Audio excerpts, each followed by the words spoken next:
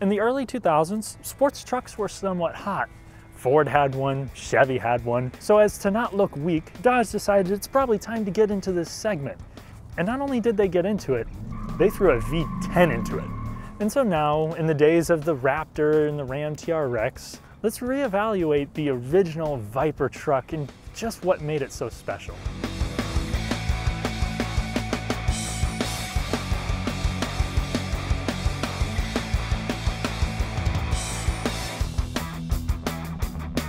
If you haven't done so already, please consider subscribing and hitting the bell. That way you get high quality content and I get closer to making this my long-term career.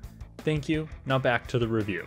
This truck came about for the 2004 model year and lasted until the 2006 model year. This is just based on a regular cab 1500 Dodge Ram, and all of them were rear-wheel drive. For 2004, they were all standard cabs. For 2005, you had the availability of a quad cab model. Additionally, most trucks are one of three colors: black, red, and silver. There were a couple more rare colors like yellow and white. There's rumored to be less than 10,000 left in existence. This one is available. The kind people over at Foreign Auto Connect in Bloomington, Indiana let me take it for a test drive, and I would like to thank them. They specialize in enthusiast cars, so check them out if you're looking for something different.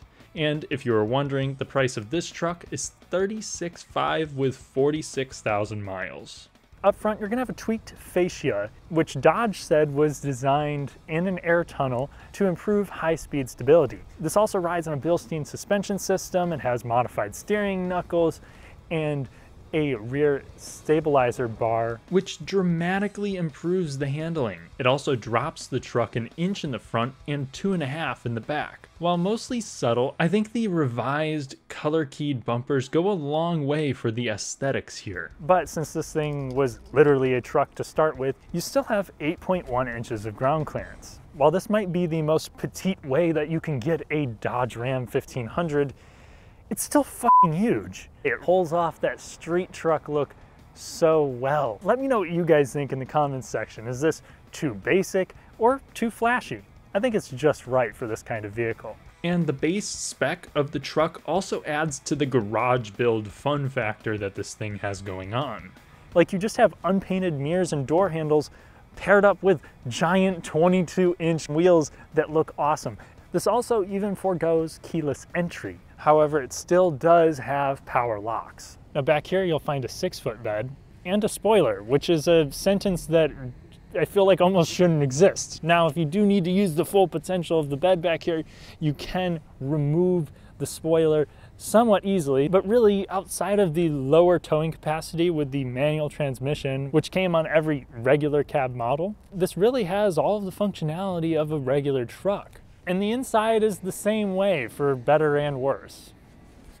The Ram SRT-10 really looks more Ram than SRT-10. The pros from that include kangaroo shaming storage. Not only do you have many cubbies, but you have them in various shapes and sizes to account for all of your stuff.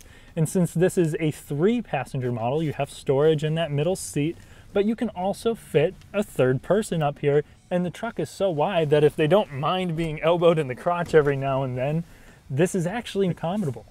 And you actually have a decent amount of storage behind the front seats as well, where you'll also find a subwoofer. This one has the Infinity audio system, which is standard with the Ram SRT-10. This particular one also has an aftermarket head unit. The regular one was that head unit that Dodge was putting in like everything around this era. This has enough power, but it is not a super crisp system, and it is commonly upgraded. In 2005 and 2006, you got navigation that is probably useless now, and Bluetooth calling. Buying a Ram SRT-10 because you want technology, though, would be like getting a cat to help you sleep better at night. However, if you want even more practicality from the SRT-10, that quad cab model featured 6 seats. Either way, the interior of the Viper truck is Spartan. The steering wheel would fit well in a box truck, and the abundance of cheap plastics, which could definitely be worse, don't make you think 500 horsepower V10. Like, this feels far more upscale than what a Chevy Silverado of the same year felt. You have a few aluminum looking plastic pieces to kind of break up the cabin, but really outside of the sport bucket seats, the oil temp gauge placed on the A-pillar here, and the cool Hurst shifter, there's not anything telling you that this is as special as it really is. Unlike on the outside, where it makes it very clear that this is powered by Viper. I feel like Dodge at least gave sport truck owners things that they would probably want, like the upgraded sound system and these seats, which, let's talk about them for a little bit. They hold you in actually well enough. Spoiler, this isn't going to have super crazy cornering abilities, so you don't need racing bucket seats that are trying to give you kidney punches at every moment. But these do the job well enough, they're supportive, and I think I could take these on a long journey and be just fine. Now, since this is a used car review, I gotta mention this is a Dodge, so if someone didn't baby this thing as much as the previous owner of this truck did, dashes do crack. Not the highest quality product. I mean, this is again based on a $25,000 truck, so the quality feels as such. Now, a couple more cool features before we take this out. You can adjust the pedals, and the pedals themselves are also really cool. The gas pedal almost looks like it's floor hinged, but it's not. Additionally, to start the truck, it's kind of like an S2000, where you actually still have to put the key in the ignition, turn it to the on position, but you can't turn it on like that. You have to press the dedicated engine start button. Is this necessary? Absolutely not, but neither is this truck, so who cares? Also, to remove the key, you have that old style button release. This was $45,000 when new. Accounting for inflation, this would be 65 grand. For that kind of money, this interior feels like only a mildly dressed up Ram, and not a full-on muscle truck. But, as you might expect, when you take this thing out on the road, it all comes together.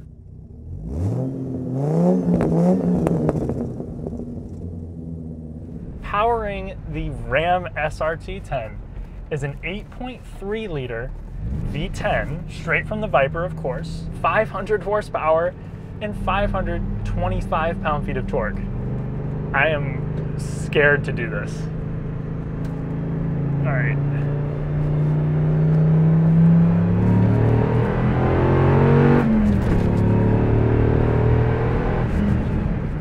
It's not the fastest vehicle I've driven, far from that, but it's just weird because it feels like a complete tuner truck.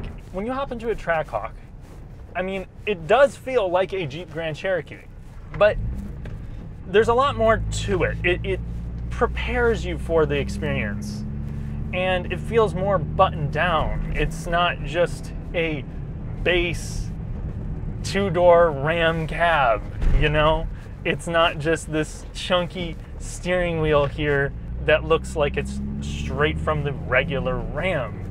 Okay, so now that I'm a little bit more prepared for what this thing can do, let's give it a little dash to 60 and see what the numbers say. Okay, for this test, we have AC off. There's no traction control, and it actually wasn't available throughout this whole generation.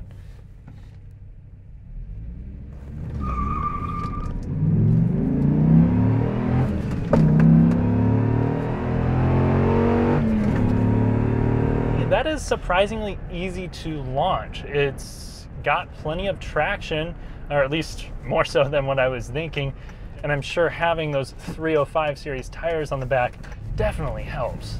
This also has a limited slip diff, as you would expect, and traction bars, which should explain why I never experienced any axle hop. My result, 5.5 seconds to 60. I was definitely easier on the launch and my first to second shift than I could have been, because I thought it would break loose too easy, but it hooks up really well. So I thought I would be more aggressive and try it again.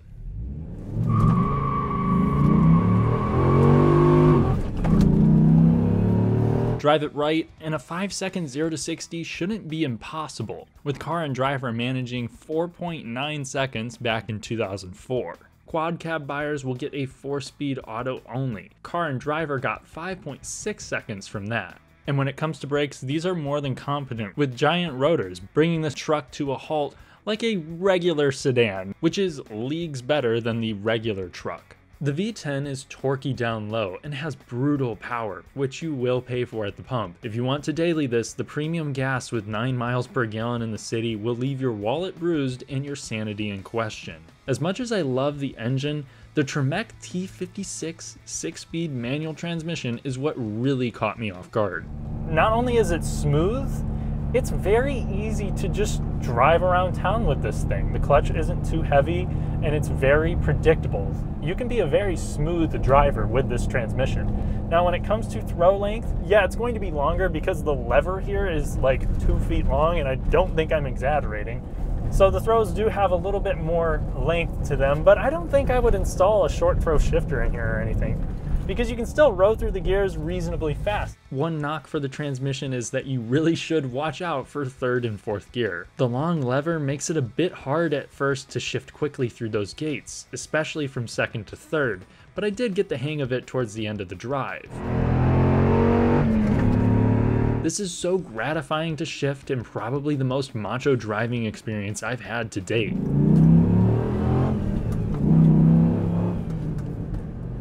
But overall, I love this. The feel is great. If you're buying one of these trucks, I mean, it would be really nice to have a 6-seater model, but I don't think I could pair this up with a 4-speed automatic. This thing does actually have a reasonably quiet exhaust, which is a little bit of a letdown. V10s have an awesome sound, and you only really get that noise when you're really pushing the truck. When you're just driving around town normally, it just sounds like a regular Ram. Over rough roads, this thing was compliant. It still feels like a truck. There's a little bit of a bouncing motion to it at most times. You do feel pretty much all the imperfections there, but it takes a reasonable amount for it to really crash into the cabin. A regular Ram and my old Tacoma, I think, is a little bit more comfortable than this thing, just because this rides on Bilsteins. It's, you know, lowered a couple inches and really is supposed to be a performance machine. So let's see how it does on a nice windy road. Body roll is actually pretty reasonable. I mean, it's more than pronounced. I don't think I'm going to be able to really heel toe this thing, at least not how I normally do.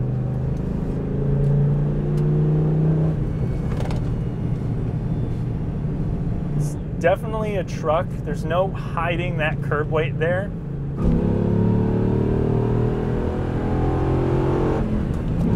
It's kind of dangerous to really take this thing up to any speed, because since you're riding so high, it doesn't feel as fast as it really is going, and it does actually do a pretty good job of feeling stable at speed. So I think it would be quite easy to get in over your head in this truck, because this is still body on frame. At its limits, it's just not going to be as predictable as what something should be if it's able to go this fast. Now, you do have that spoiler back there, and yes, it does help with downforce. They did put this thing through a wind tunnel when they made it, so that's why the bumper is different from the regular Ram, along with the modified steering knuckles up front, which give it a quicker steering ratio than the regular Ram. But I mean, the steering is still numb. It has no feeling whatsoever like what you would get with, you know, any truck. And on center, it's still not super tight. If you want to go crush back roads in your Ram SRT-10, you can, but it's probably just going to end up being more of a hassle than it is fun after some time doing that.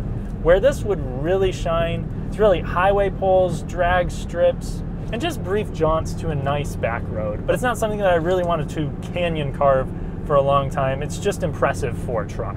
I was expecting this to be an oversteer nightmare, but so far it really more feels like it wants to push more than anything. Turn in, as you would expect, is not great. And really, I don't mean to understate the handling capabilities of this. This is night and day difference from a regular Ram truck of this era. It really did go through some serious work, and this is impressive. But it's just a matter of where they were starting at and what they're working with. It's a heavy body on frame truck with a giant engine up front. There's really only so much they could do with the technology that they had back then.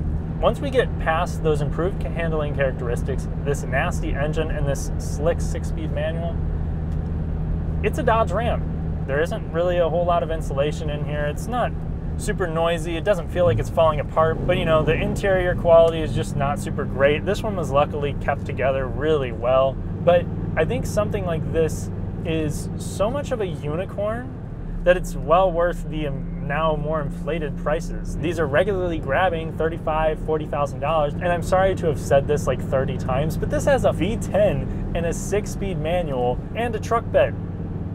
This kind of thing has never existed, and it's never going to exist again. That's not to say that modern sport trucks aren't great. The Ram TRX is more bonkers than this in pretty much every way, but it is more trophy truck than street beast. We might get electric trucks that will blow this out of the water as well, but there's no replicating the hot rod feel of this with electric. Overall, this is no longer otherworldly fast, and the cabin largely feels like a 17-year-old work truck. But it has soul. It emulates a dream build for the average muscle car enthusiast. It's such an oddball truck that handles better than it has any right to. And there aren't any big issues with these outside of questionable reliability from the auto trans and power steering problems. This particular truck definitely had a noisy power steering pump that made it sound like it was supercharged. It's not going to be super cheap to maintain by any means because it has giant brakes, requires a ton of oil, and is designed with performance in mind. But it isn't out of the question for your middle-class buyers. In summary, if you appreciate a good Frankenstein truck build, but don't have the time, know-how, or will to build one yourself, I have great news. Dodge made one for you, and it's pretty awesome. Thanks for watching. If you enjoyed the video, be sure to subscribe, hit the bell, and I'll catch you in the next one.